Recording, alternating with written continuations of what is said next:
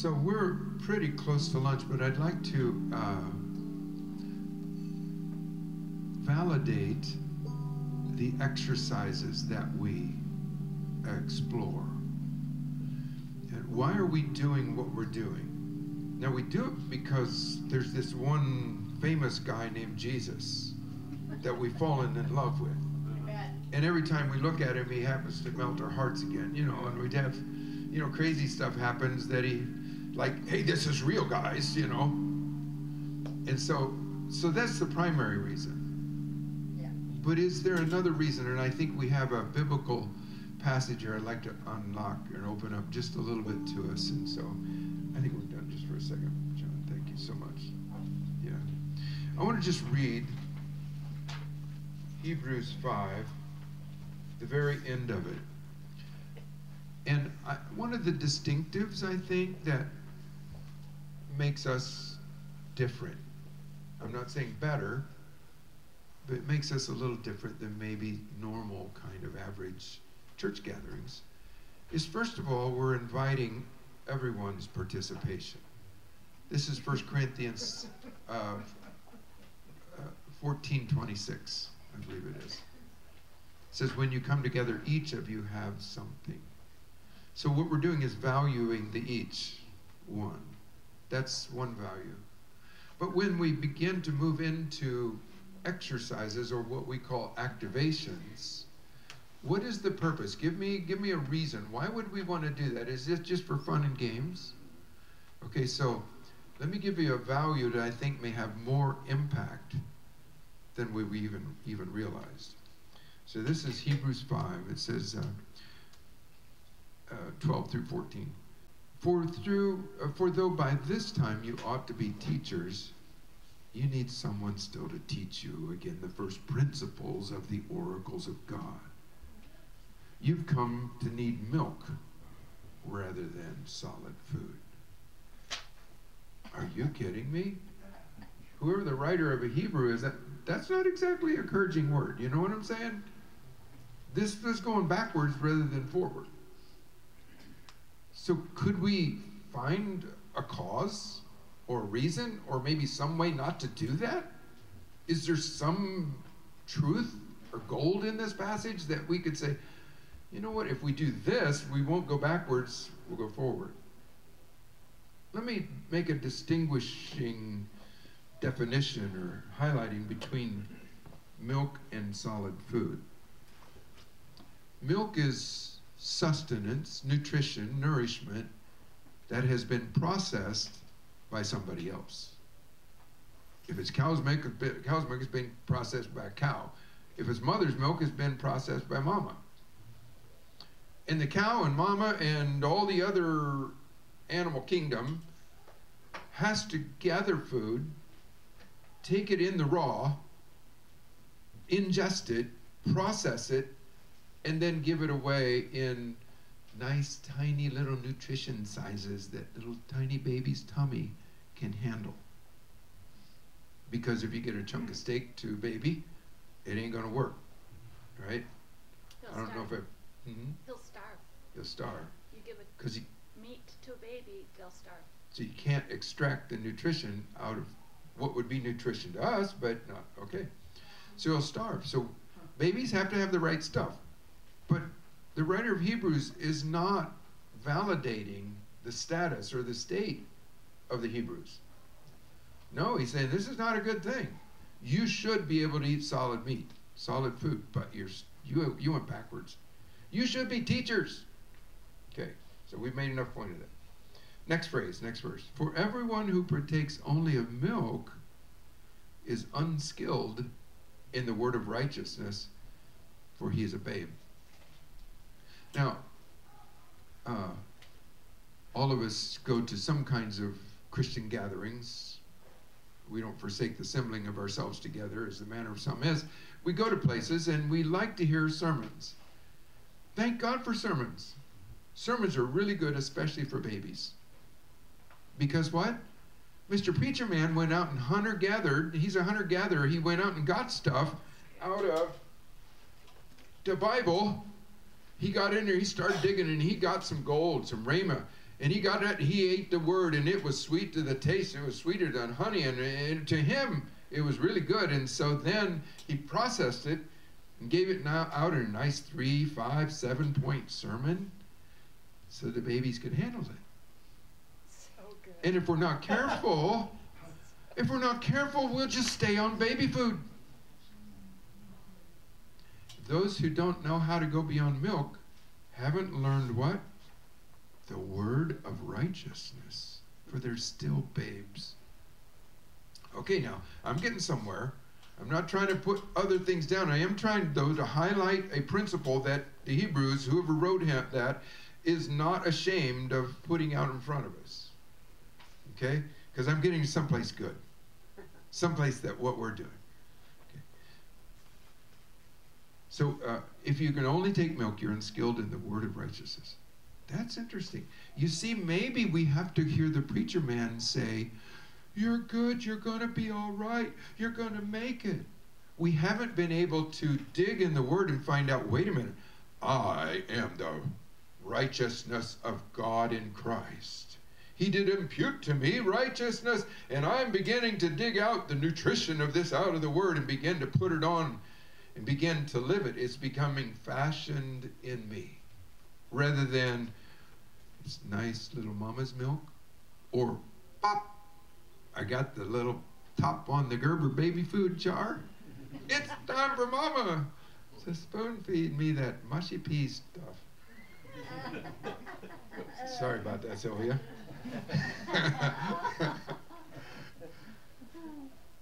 And so, what's he going to say? But solid food belongs to those who are of full age. Now think about it. If we still needed Mr. Preacher Man to make it in life, that'd kind of be like a 40-year-old son who never left home was still saying, Mama, can you feed me dinner tonight? We would say there's a problem. There's a dysfunction. There's a breakdown somehow. We said, this is not good. This is not good. We wouldn't smile on that kindly.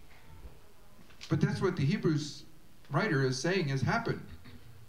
They still had to have mama's food because mama went out and did the hunter-gatherer thing, process it, and now give it. Okay, solid food belongs to those who are of full age, and those who, listen to this, by reason of use, have their senses exercised. Now I'm getting down to the crux of it. What are activations? Exercises. And why do we open it up to all when you all come together, each of you has, why is that? So you don't just hear the preacher man or the worship man or the whatever do the exercising. You get to do the exercising. And guess what? The more exercising you do, you get to graduate beyond milk and you get to eat solid food. Solid food or meat belongs to those who are of full age and who have by reason of use, in other words, they've been using their senses. They've been exercising them. They've been exercising their senses to discern between both good and evil. Now, good and evil, I don't know all that means, but you're assessing not just what my brain says, but what is my spirit man saying? What is my spirit saying here? I'm assessing. Is this me just in my flesh giving this thought coming to me? Or is this my spirit? Discerning between good and evil. In this case, we're not necessarily, I think, calling it sin or righteousness. We're talking discerning between what's spirit and what's flesh. Again, not carnality flesh, but just origin of the flesh.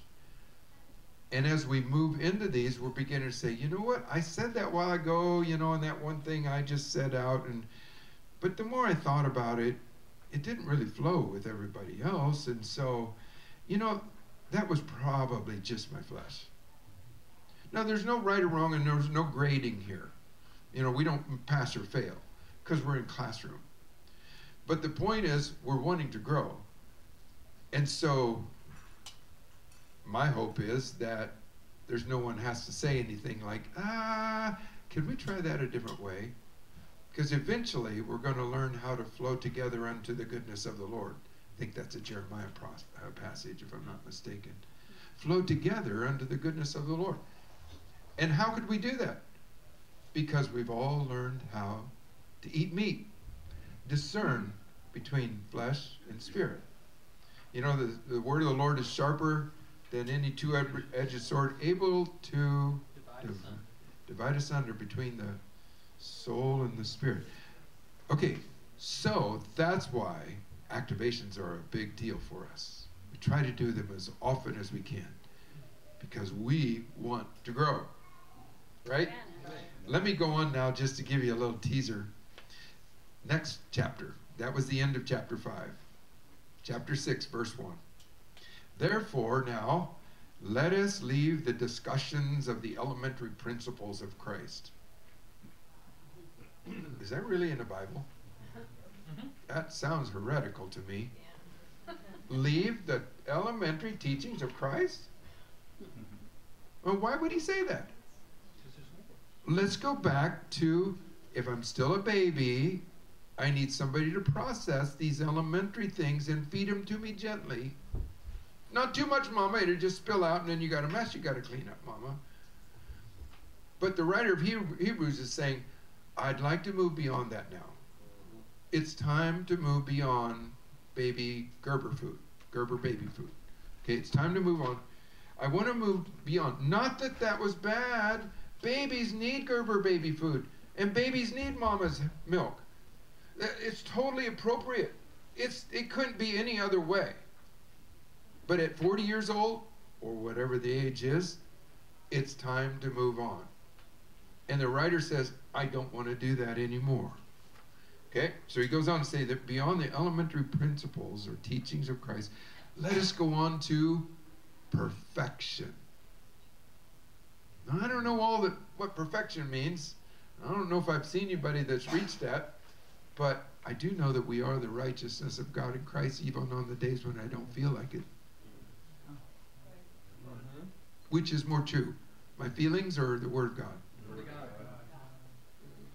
So what are we going to leave behind? Listen to this. This is going to mess you up. This is in the Bible, I'm telling you. The first thing we're going to leave behind is the foundation of repentance.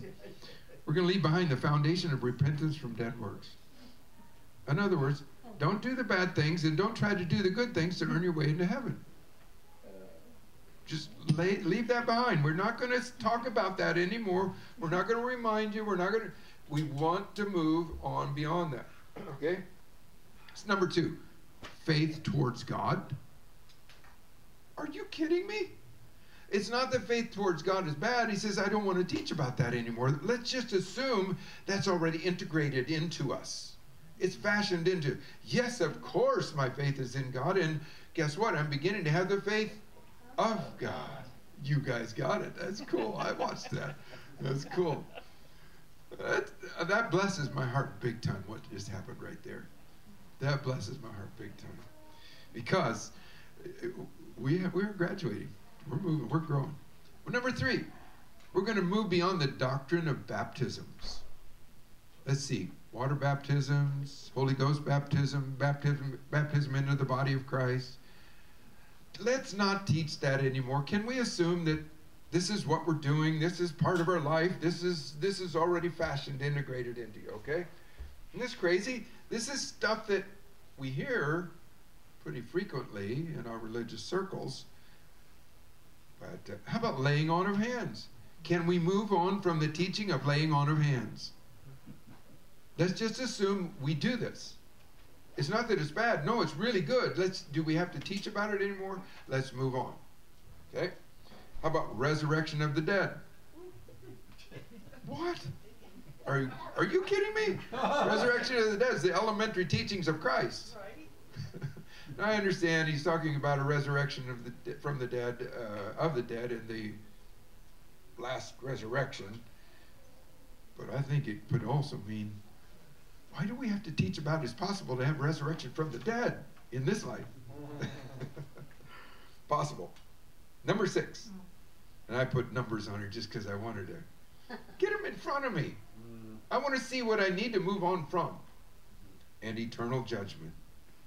Of course, we all got to give an answer. Can we move on from that? Is it valid? Yes. Are we going to spend time on that? No, it's a given. It's a done deal. Let's move on from that. We don't teach that to try to get people scared into heaven. Right. We're moving on beyond that. We're moving into, what did it say? The word of righteousness. Yeah. And then the writer says, leaving all this behind, he's just saying, boy, I long to go on beyond this. He says, and this we will do if God permits. Well, I think he's giving us a lot of permits. He's helping us to learn how to create, recognize, and engage in activations or exercises. Or what is it called again? Have their senses exercised. We're learning to exercise our senses. I believe we're growing up. I believe, according to the writer of Hebrews, this is at least one path. To him, it seems like it's a pretty big path to grow up into maturity. He calls it perfection. So, anyway, the next time you wonder, like, I don't know about all these activations, like, oh, yes, yeah, that's right. That's like me going to the gym and I put one more little weight on the barbell, you know? I think I can do this much today. So, you guys okay with that? Just giving us a little paradigm so we have value for what we're doing. You know, because actually we didn't really follow the dogma of organized religion too much this morning. I don't know. We didn't do announcements. And actually, I've got opening remarks right there. I didn't do any of them. Drop mic right there, you know. I actually was going to pass out these clipboards, but you guys just got into it, and then the flow just started happening, and it's like, where did our dogma of conventional religion go? It just went out the window.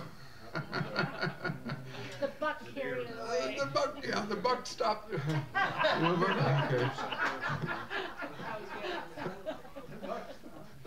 But you see, we begin collectively then adding to the leading of the Lord, and just begin, oh, that's good too, and oh, that washes my heart, oh, that sets my feet to dancing, or whatever, you know. Okay, some comments, and somebody find out.